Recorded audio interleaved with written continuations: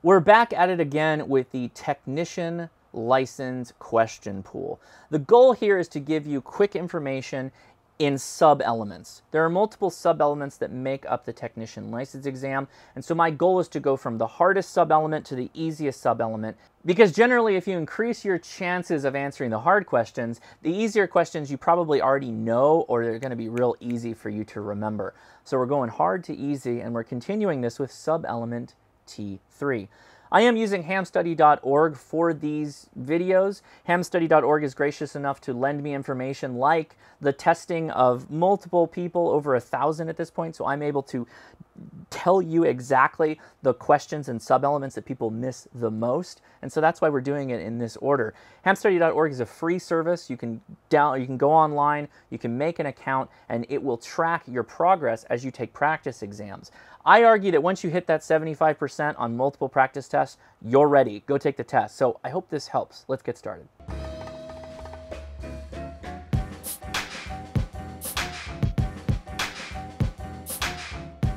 Subelement T3A specifically talks about radio wave characteristics, how they propagate, how radio waves move around our atmosphere. This is also one of my favorite subelements. So let's get things started with T3A01. What should you do if another operator reports that your station's 2-meter signal were strong just a moment ago, but now they are weak and distorted? I'm assuming many of you have heard this possibly on a repeater or simplex in your local home, or you're in your mobile running around town. D, try moving a few feet or changing the direction of your antenna if possible, as reflections may be causing multi-path distortion. If you're walking around with an HT, walking around town, you're walking through the downtown area, grabbing a bite to eat, you have an ice cream cone in one hand and you're talking, and you're moving around, and you started transmitting over here, but then you kind of started turning over here, or maybe you're talking to somebody and you kind of just didn't pay attention, you kind of maybe had this at an angle. That's all going to affect the way this antenna propagates RF. The best situation you can have is just hold it close to your face for the appropriate distance from the mic, and keep it vertical, right? And if you start to, get complaints that your signal's bad, step away from buildings, step away from things that may cause this reflection distortion, get away from something that's metal or metallic, and then try again and see how you do. The good news here in this case is they heard you strong enough at one point, so you just need to walk back, find where you were good again, and try it out and see if that fixes it. T3A02 is a fun one. Why might the range of VHF and UHF signals be greater in the winter? VHF, UHF, line of sight radio, right? Repeaters, handhelds, two-way communication. The answer is B, less absorption by vegetation, specifically leaves. They're talking about leaves in trees when you're in springtime and there's lush foliage everywhere and you're talking. Those, organic materials actually will absorb RF. So if you get better out in the winter versus the summer, it could be due to vegetation. T3A03, what antenna polarization is normally used for long-distance weak signal CW, which is continuous wave, Morse code, and SSB, which is single sideband, that's a voice way of communicating, contacts using VHF or UHF bands. And in case I haven't said this, VHF, very high frequency, UHF, ultra high frequency.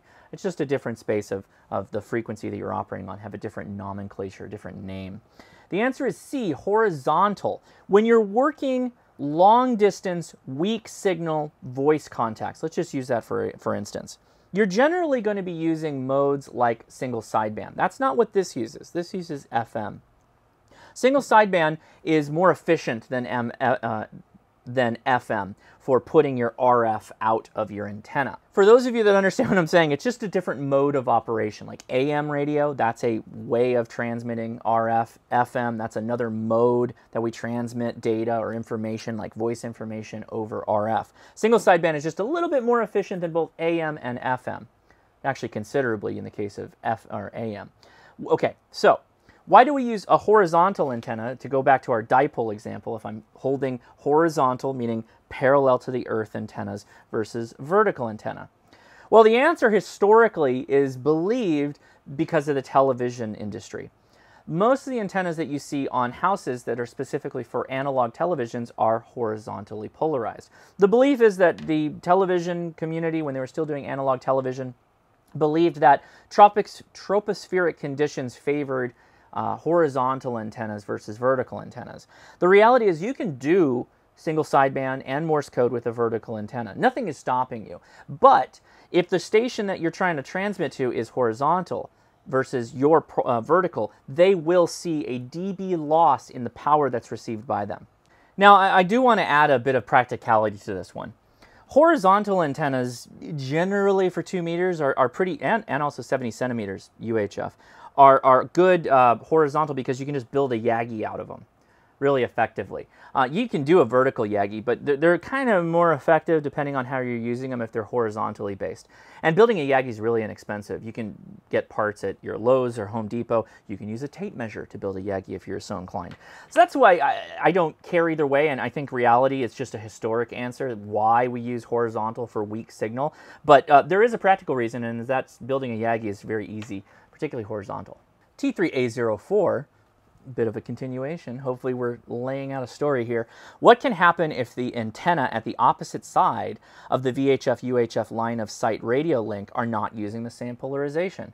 Well, if you remember 10 seconds ago, B, signals could be significantly weaker. B is the answer here. Because again, and I'm not sure of this number, but if you're transmitting it vertical and they're listening at horizontal, I believe there's a 3 dB loss in that translation that goes in there. So keep that in mind. Make sure you're matching the polarization of whomever you're trying to talk to. And I'll give you the flip side. It's coming up later. We'll just wait for that. TA305, using a directional antenna, so a beam, as we said in the last video, how might your station be able to access a distant repeater if buildings or obstructions are blocking the direct line of sight path? This is a fun one. B, try to find a path that reflects signals to the repeater.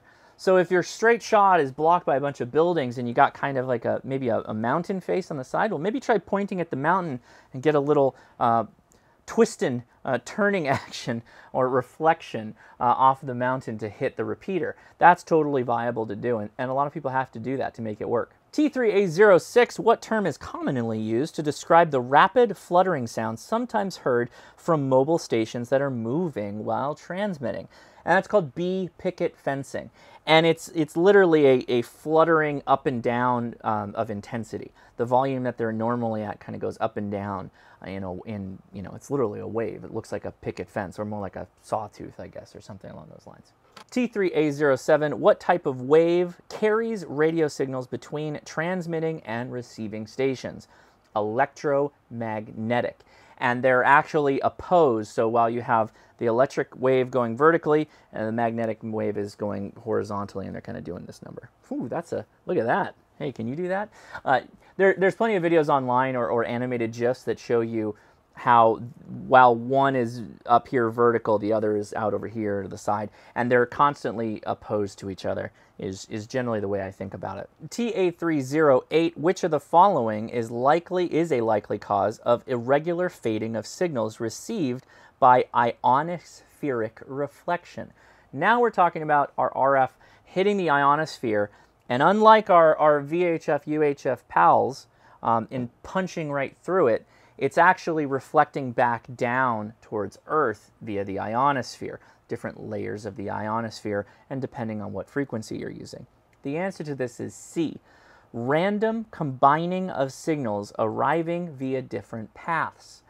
So, what that's saying is, you have all kinds of different people transmitting at any one time, possibly on the same frequency that you're transmitting on, but you may not be hearing them coming in from wherever the station is that you're talking to on their path, their bouncing propagation path. It's coming in from another path and combining, and then that's what you're hearing. So you're getting distortion, you're getting kind of jarbled language, jarbled signal, whatever, and that's a byproduct of that happening when there's a combining of the effects of this ionospheric reflection. T3A09, this is another favorite question of mine. Which of the following results from the fact that signals refracted from the ionosphere are elliptically polarized? What is that question saying? It's saying, I've got a horizontal antenna at home, I blast out my RF, it hits the ionosphere, and it bounces and it comes back down. Well, once it hits that bounce, all bets are off. It's no longer horizontally polarized. It's all kinds of polarized at that point, specifically elliptically polarized. The answer to this is important. It's why HF radio stations, we don't depend on that whole game of the weak signal VHF of vertical versus horizontal and vice versa. It's because it doesn't matter. Once we get that elliptically polarized by bouncing off the ionosphere, the answer here is B. It doesn't matter. Either vertically or horizontally polarized antennas may be used for transmission or reception. That's why we can use a DX commander in the backyard and a dipole on the roof or wherever. Now, while that is true, there are reasons why you might want to use a vertical or a horizontal and vice versa, depending on where you're at and your situation. They hear and transmit equally well in some situations, but that's just something to keep in mind, that you won't see those dB losses like you do with VHF, UHF when you're talking about HF and anything that can bounce off the ionosphere. Another fun question, T3A10, also one of my favorite planes, the A10. What may occur if data signals arrive via multiple paths? Again, harken back to what we just said about other paths combining in the ionosphere and coming back down. What happens if you had multiple data signals, right? Like you're using keyboard to keyboard data communication, that kind of thing. Well, if that happens, D, error rates are likely to increase. If you had a coax line, pretend this is coax for your network home computer, and you had one coax line and you had 3 or 4 computers all spliced into it, and you were trying to transmit data, that would be horrible. You'd have all kinds of packet collisions and all kinds of nightmare of that kind of thing. Well, the same thing applies. We're on one frequency, one very specific frequency, and we have 3 different radios transmitting at us at that frequency. Well, that could be problematic and cause error rates to incur. And that's why. T3A11, sometimes the order of these is curious to me. What part of the atmosphere enables the propagation of radio signals around the world? The answer is C, the ionosphere. We've already been talking about it, so hopefully you're not surprised by that answer. T3A12, how might fog and light rain affect radio range on 10 meters and 6 meter bands? The answer here is B, fog and light rain, light being bolded, will have little effect on these bands, because these bands, 10 meters and 6 meters, behave a lot like VHF, UHF, and we kind of already talked about that has a tendency to punch through the atmosphere and other atmospheric conditions like fog and light rain. T3A16, what weather condition would decrease range at microwave frequencies? And the answer is C, precipitation. What's that?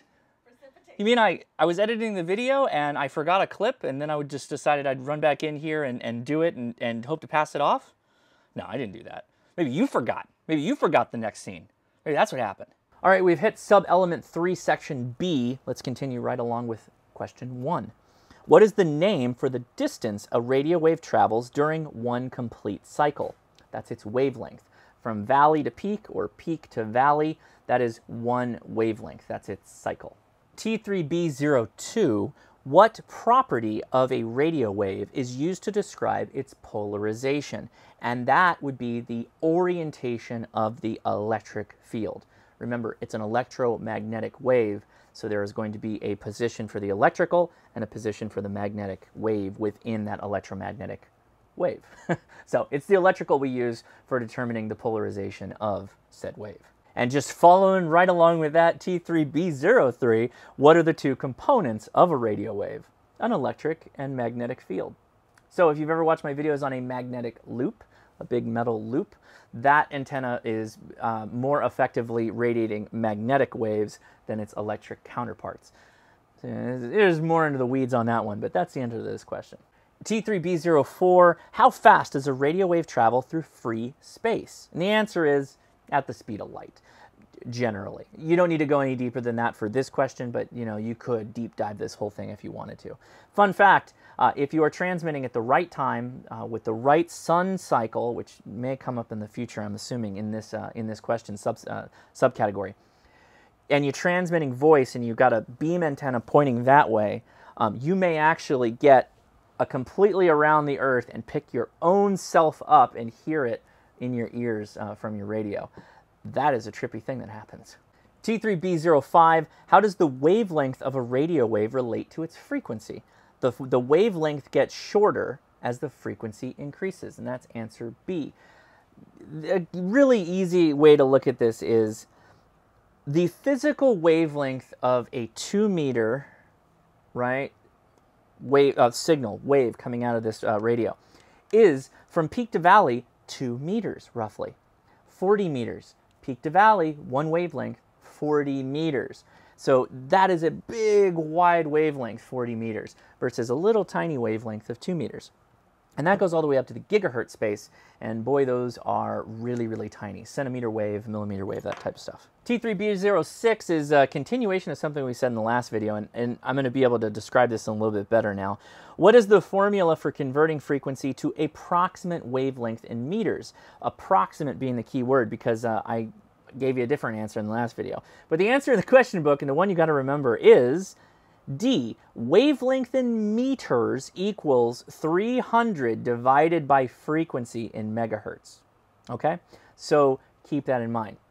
These are differences in numbers. I said 234. That was to get out inches. This is saying wavelength in meters, 300 divided by the frequency in megahertz. That's going to spit out that distance in meters. So keep that in mind. T3B07 asks, what property of radio waves is often used to identify the different frequency bands? And it's A, the approximate wavelength. The approximate wavelength. T3B08, what are the frequency limits of the VHF, which stands for Very High Frequency Spectrum? And the answer is B, 30 to 300 megahertz, which encompasses broadcast FM, air band for planes, and VHF amateur radio bands, okay? Now, these spectrum allocations, these slices that have their own names, like VHF, you can look these up on Wikipedia. There's multiple band charts you can buy that will display this. A lot of this was just something like we had to slice this up and give it a name, and so that's kind of why we did it. T3B09, carrying along with that same concept, what are the frequency limits of the UHF spectrum? And the answer is D, 300 to 3,000 megahertz. So your 70 centimeter radio transmits at, about 440 megahertz and up from there.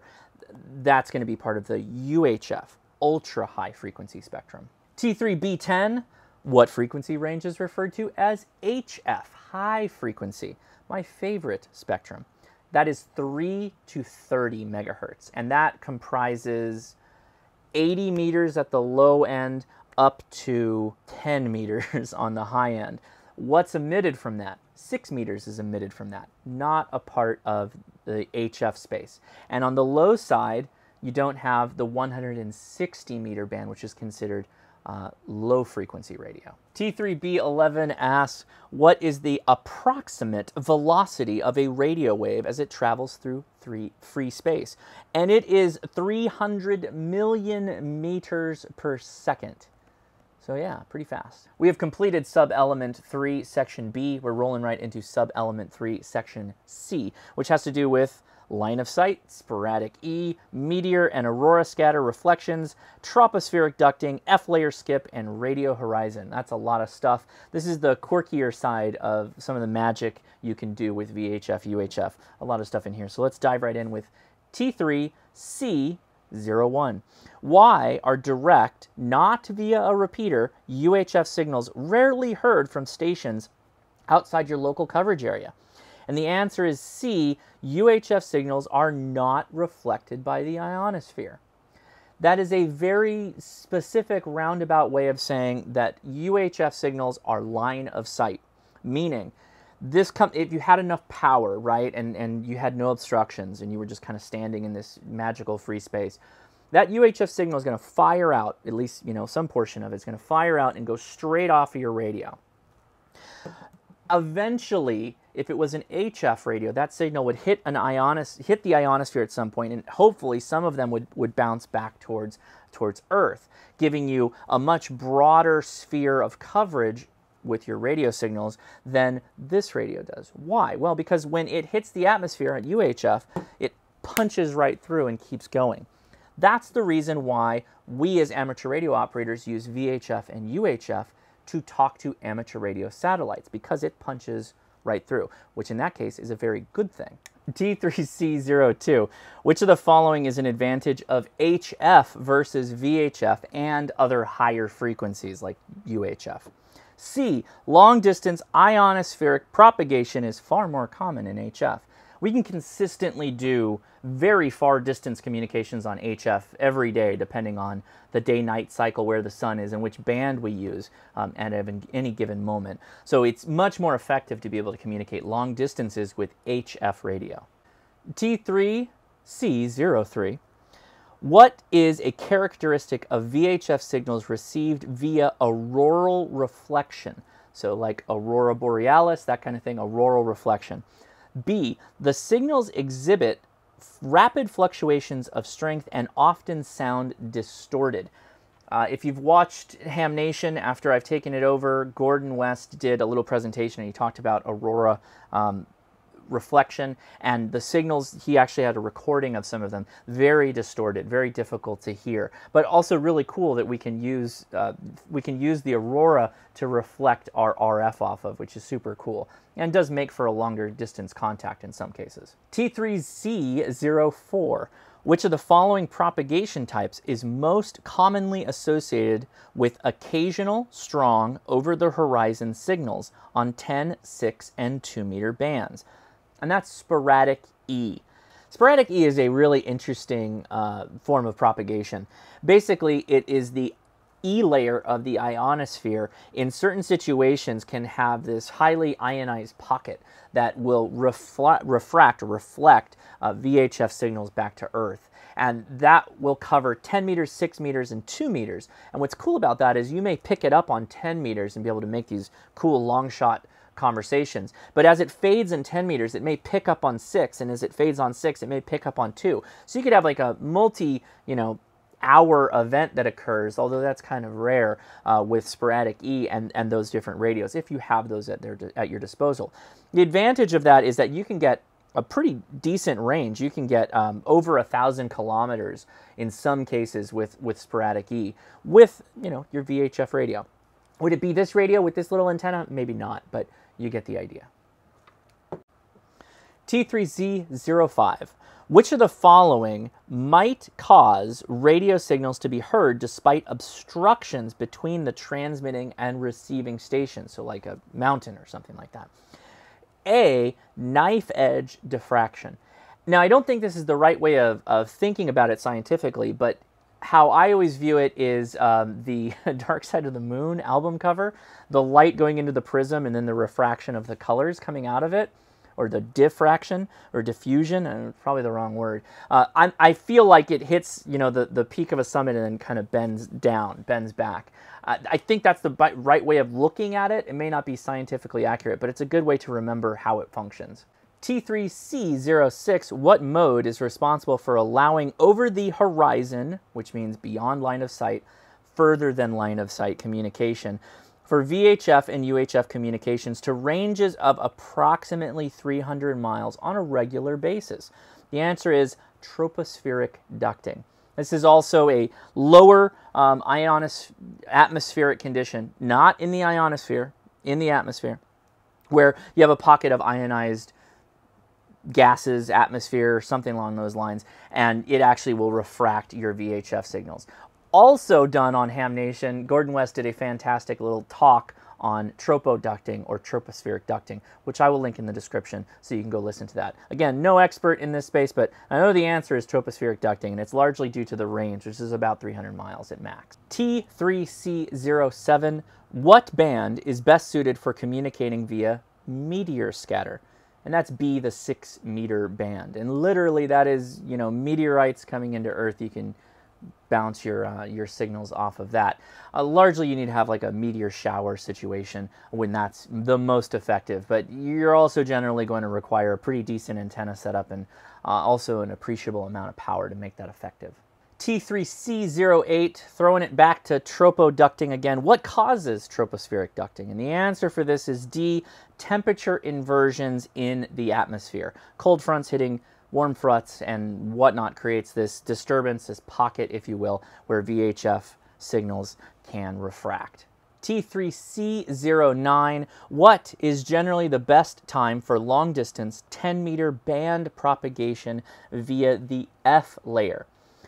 A, from dawn to shortly after sunset during periods of high sunspot activity. We are approaching a solar maximum. Up until 2025, we are going to be experiencing ever greater sunspot activity, which means our signals, particularly on the higher bands of HF, are going to propagate much better. 10 meters in this case, maximizing the time when the F layer is visible with less E layer activity. That's going to get you much further contacts, and that's going to be towards dawn and towards or just after sunset.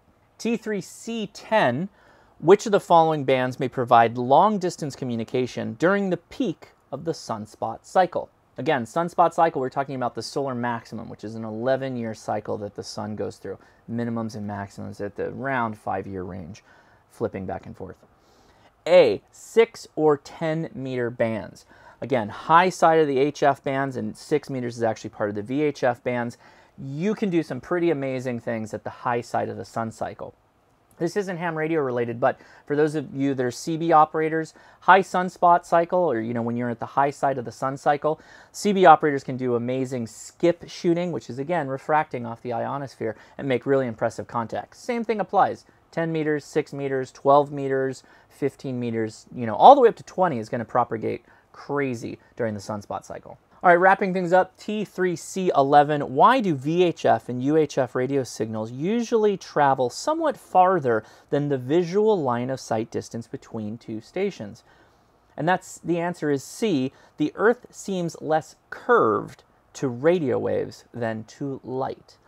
So I've been saying line of sight, and that you're thinking your eyeball, I can transmit to whatever I see. Kind of, sort of, in actuality, you can transmit a bit further. So maybe more line of sight of your radio than line of sight of your eyeballs. All right, well, so that is Subelement 3, the third hardest sub-element within the technician license pool. Again, a big thank you to hamstudy.org. If you want to help support hamstudy.org, think about getting yourself a Signal Stuff signal stick. Costs about $20, and in my mind is pretty much the best antenna that you can put on a handy talkie. They also have mobile antennas and J-pole antennas that you can put on your house for operating at home or on your car.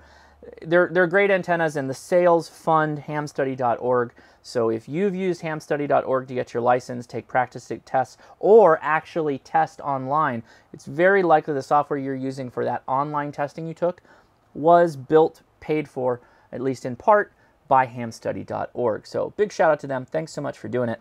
If you thought this was helpful, I would appreciate you showing me by clicking that thumbs up and leaving a comment and telling me about what worked, what didn't work. I'll always try to improve these as we go along, and I'll be doing these in the future as the question pools start to change. And ideally, we'll maybe do one for general and maybe even extra. So I hope you stick around. I hope you click the thumbs up and subscribe. I do live stream every Saturday at 5 p.m. Pacific Standard Time and every other Wednesday for Ham Nation at 6 p.m. Pacific Standard Time. I'm Josh, KI6NAZ. You've been watching the Ham Radio Crash Course. Thank you so much for doing so. Take it easy. See ya.